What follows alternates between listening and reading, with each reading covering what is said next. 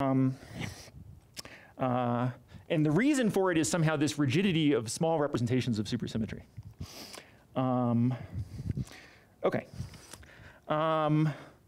So as a remark, if we define, well, we're in a hurry, so let's just say in our example, this invariant has a well-known meaning. Chi of h is just the Euler characteristic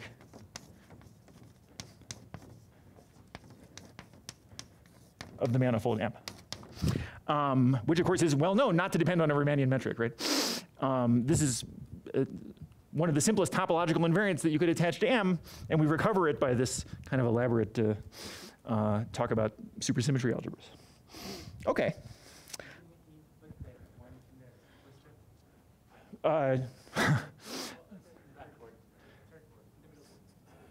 Here. Oh, sorry. Yeah, of course, what I meant to write, thank you. Yeah, two zero energy states, but sitting in different pieces of the Hilbert space.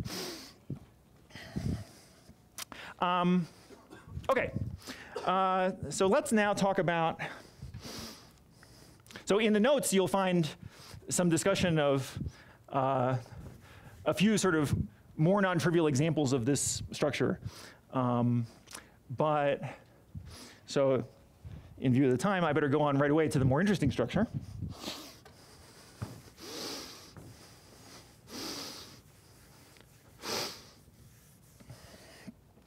So let's talk about quantum field theory.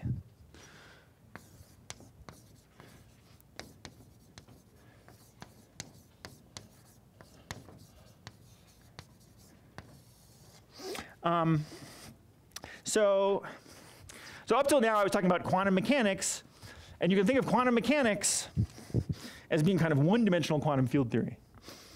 Now let me talk about d-dimensional quantum field theory.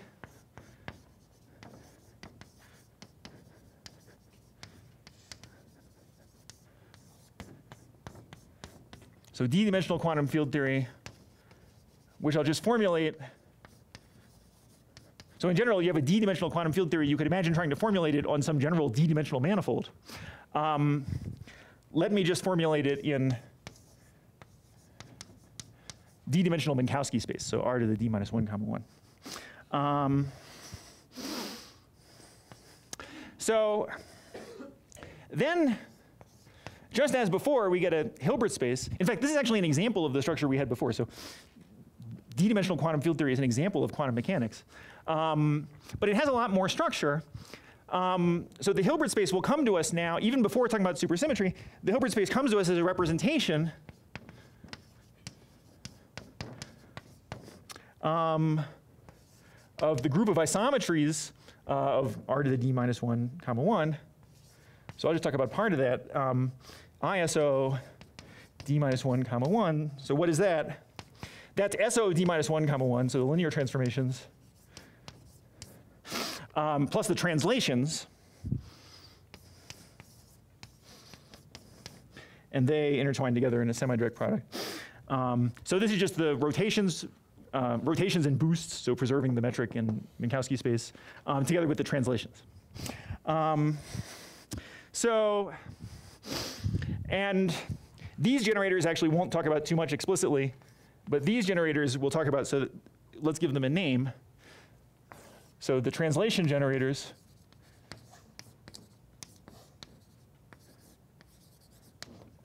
the generators of the Lie algebra here, I'll call them P0 for the translation in the 0 direction. That's the time-like direction. Sometimes we also call that H, the Hamiltonian. And then P1 up to PD for the translations in the other directions. PD minus 1, sorry.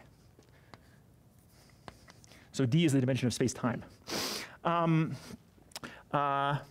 So the case we talked about before, if you like, was the case of ISO 0, comma 1, where this group was trivial.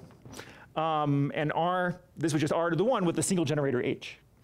Okay, so now we're doing some jazzed up version of that. Okay.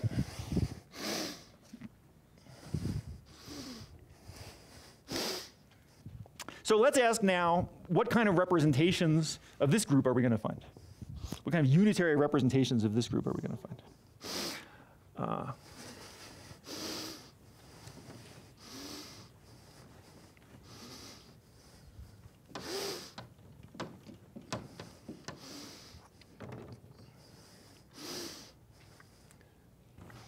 And now we're getting into the world where, so in quantum mechanics, you can easily write down, explicitly examples of Hilbert spaces.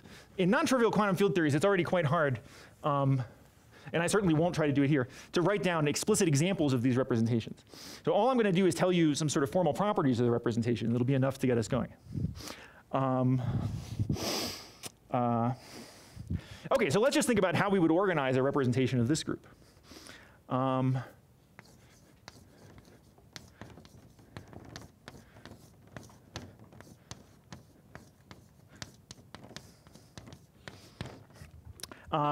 Okay, so before I was organizing them in terms of diagonalizing the Hamiltonian. That was great because the Hamiltonian was central. Now the Hamiltonian is not central anymore, right? So I'm not going to try to organize things by diagonalizing that. Instead, what I got to do is find something central. There's a Casimir operator. So an operator in the universal enveloping algebra, which is take P0 squared minus P1 squared minus up to P to D minus 1 squared. So, essentially because the inner product in Minkowski space is invariant under this group, this operator in the universal enveloping algebra of our Lie algebra will be in the center. So that's a Casimir operator.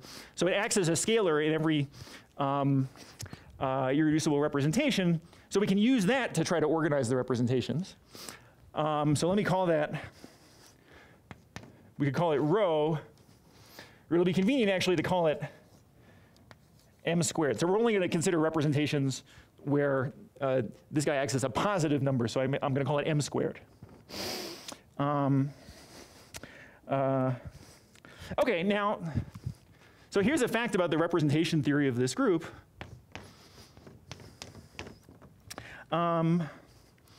So for any constant m greater than 0, and any finite dimensional, well, for any irreducible representation of the group spin d minus 1, that's the double cover, universal cover of SO d minus 1.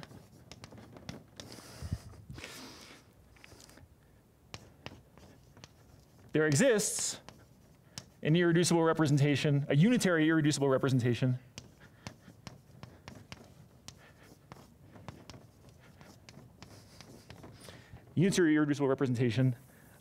V m comma s of my group G.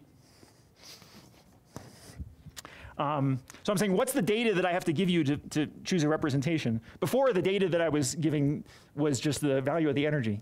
Now the data that I'm giving is two things. One, a positive real number, and the second thing is a representation of this group spin d minus 1. So how should you think about this representation? Well, so first of all, so how you should think of it physically is you should think of it as the representation that represents states of one particle. And that particle is supposed to have mass, rest mass, m, and its spin. So in general, spin is given by a representation exactly of this group, the rotations of space, which in this case is going to be, well, SO d minus 1 or spin d minus 1.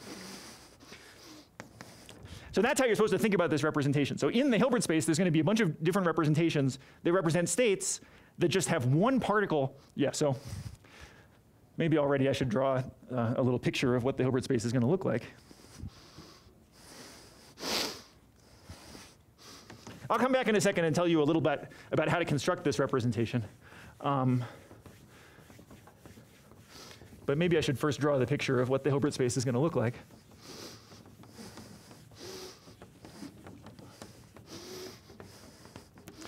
So in a quantum field theory with a mass gap, which for a minute is all I'll consider,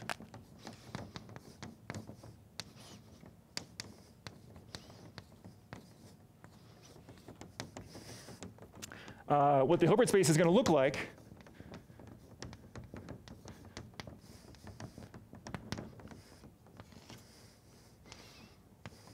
so now I'm going to organize it according to this, this invariant M, which for one particle states you think of as the mass of the particle. And so the picture is going to be at mass 0, there's the vacuum.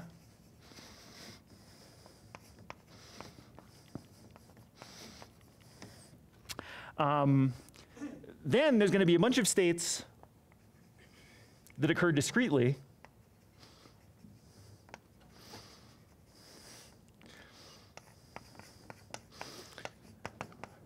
And so these are the one particle, I'll call them one particle representations. So each of them is going to be isomorphic to some VMS. So this is telling you roughly the various kinds of particles that exist in the theory. So there's one particle with mass, say, M1, one particle with mass M2, one particle with mass M3, and all have different spins that are given by these representations S. And then at some point, there's going to be a continuum starting at 2M1. And this part comes from the multi-particle states.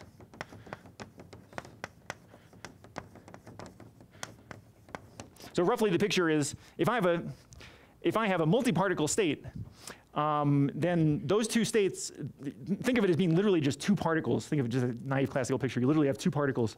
Those two particles can have any kind of relative momentum to each other. And depending on what the relative momentum is, the eigenvalue of this Casimir operator changes. The least it could be is 2m1 if they're sitting at rest. So if you have two particles that both have mass m1, and they're sitting at rest, then you get a state where the Casimir is just 2 times m1. But they can also have relative energy. They can be moving relative to one another. And so you actually get a continuum above 2m1. So the picture of the Hilbert space is going to be like this. We're going to be trying to study these one particle representations and avoiding this continuum. OK.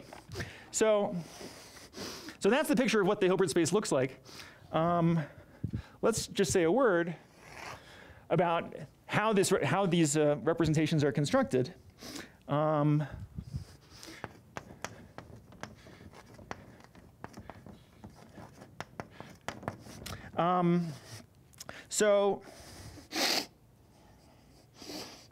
So actually, the easiest way to understand the construction is to first imagine you had this representation.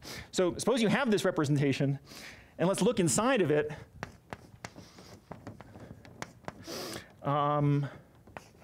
At just the states at rest. So inside of this representation, we can look at all the states such that P0 just acts as M, and all of the PIs act as 0. Sorry, yep. P0 acts with eigenvalue M, all the PIs act as 0 for I not equal to 0. So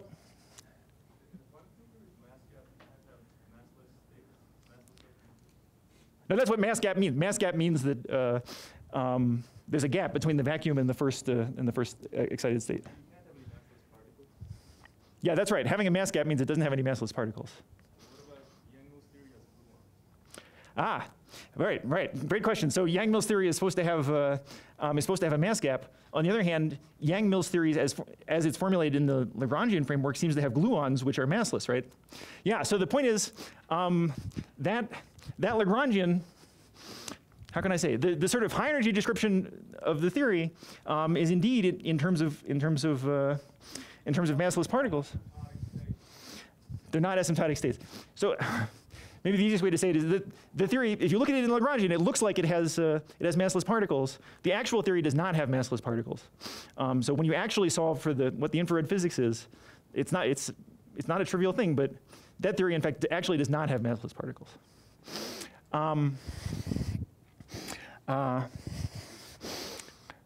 Okay, so yeah, so here I want to understand what is this representation VMS, particles with mass m and spin s.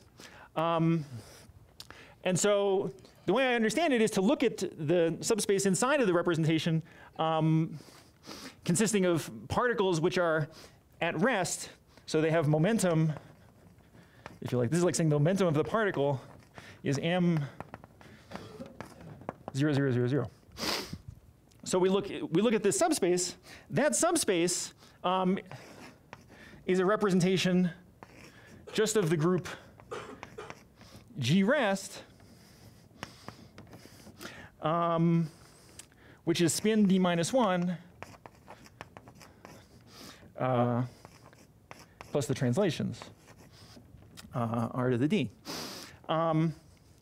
So this whole representation is going to be very infinite dimensional because it has states corresponding to particles with every possible momentum. On the other hand, when you look at this particular subspace, this is going to be a nice finite dimensional space, which is a representation of this group G rest. And so the picture is that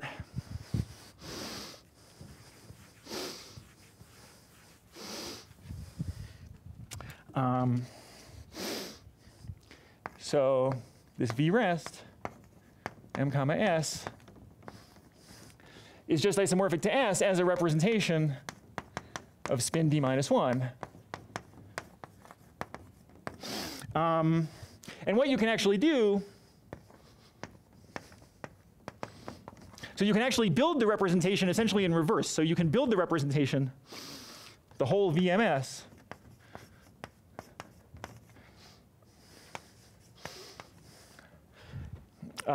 as a representation of G by this procedure called induction, starting from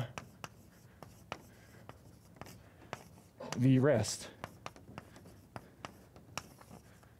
as a representation of G rest.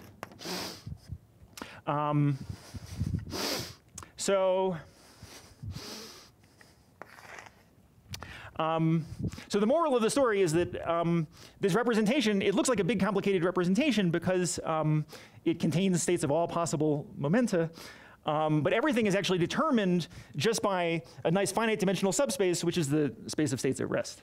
So in order to understand the unitary representations that appear in this quantum field theory, it really boils down to the representation theory of this nice, this relatively nice group, a compact group times translations. Okay, so now, in the last few minutes, I want to describe for you, as much as I can, the supersymmetric extension of this. So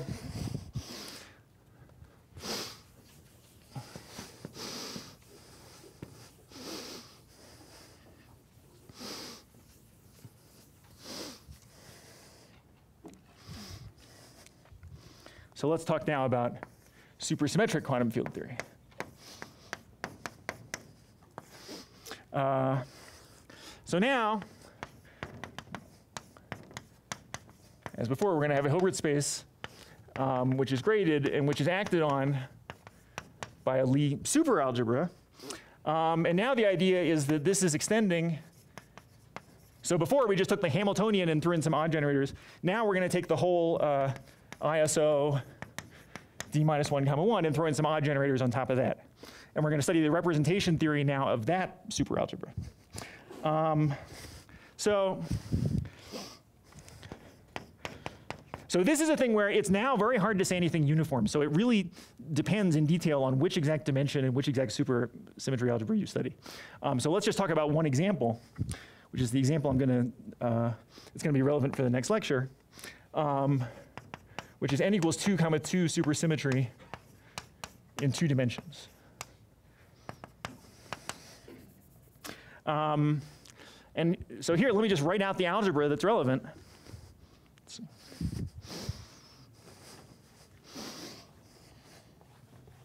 Do I have about 5 minutes, is that right? All right. So we'll do a kind of condensed treatment. So let me tell you what the superalgebra is. So I'll just give you like a list of its generators. So for A0, the even part, we have the generators of SO11, the rotation and boosts. Well, just boosts in this case. Then we have the translations. And so P0 I'll call H as usual. And in this case, we just have one other translation. We just have one new space dimension, one space dimension. So I'll just call that one P. And then we're going to have two new generators that I'll call Z and Z bar. Those are called the central charges. So we're extending, in this case, we're actually extending even the even part a little bit. And then in the odd part, we're going to have just 4 odd generators, Q plus, Q bar plus, Q minus, and Q bar minus. So before I had 2 Qs, I just had 2 Q and Q bar. In this example, we have 4 Qs. And I'll just write what are the brackets. The brackets of the Qs come out to be like this. So Q plus with Q bar plus is P plus. So before it was just the Q's bracket to the Hamiltonian. Now there's a more interesting, oh yeah, sorry, I'll say it in a second. Yeah, thanks. So P plus minus is H plus or minus P. So they're kind of the light cone translations. But explicitly, it's H plus or minus P. Okay, I gotta go to the next board, I guess, for the rest.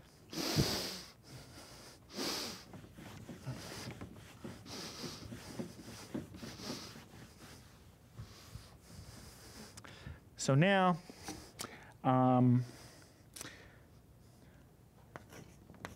the bracket of Q plus with Q minus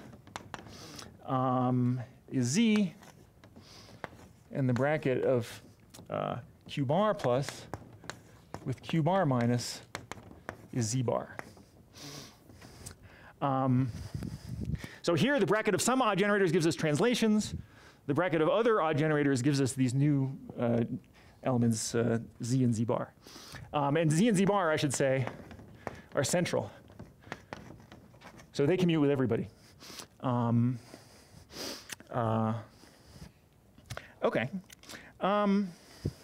So now, I think I'll just tell you what's the kind of basic fact about the representation theory of this algebra.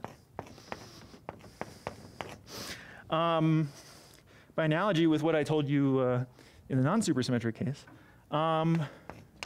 So now, for any m that's a real number, and z a complex number, and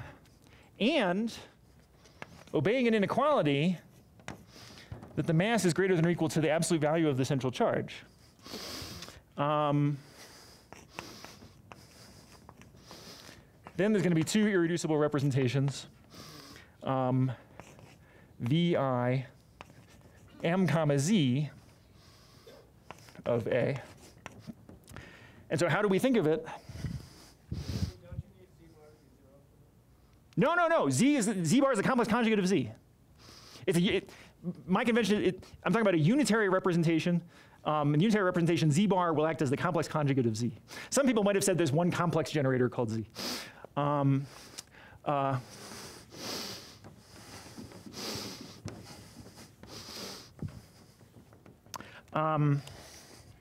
So the name of these irreducible representations is they're one particle states, one particle representation, where the particle has mass m, and now it has this funny new invariant, which didn't occur in non-supersymmetric theories. So in non-supersymmetric theories, we had the mass and the spin. Now we're going to have this other number,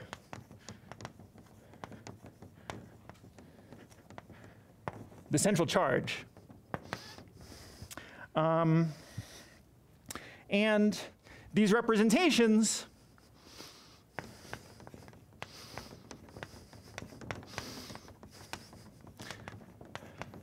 come again in 2 kinds. I'll call them short if the mass is exactly equal to the absolute value of the central charge, and long if the mass is strictly greater than the absolute value of the central charge. So this, we don't have time to do it, although it's in the notes. This bound comes from a kind of Hodge theory kind of argument, much like what we did for the superparticle, right? The fact that the Hamiltonian was the bracket of two Q's meant that the energy had to be non-negative and that something special happens when that bound is saturated. Here we have the exact same kind of situation. You do a kind of Hodge theory thing, which is in the notes, and you get that the representation, first of all, M is bounded below not by 0 but by central charge, and the representation is smaller if the mass is equal to the absolute value of the central charge. So I'll just say one other thing and then stop. Sorry.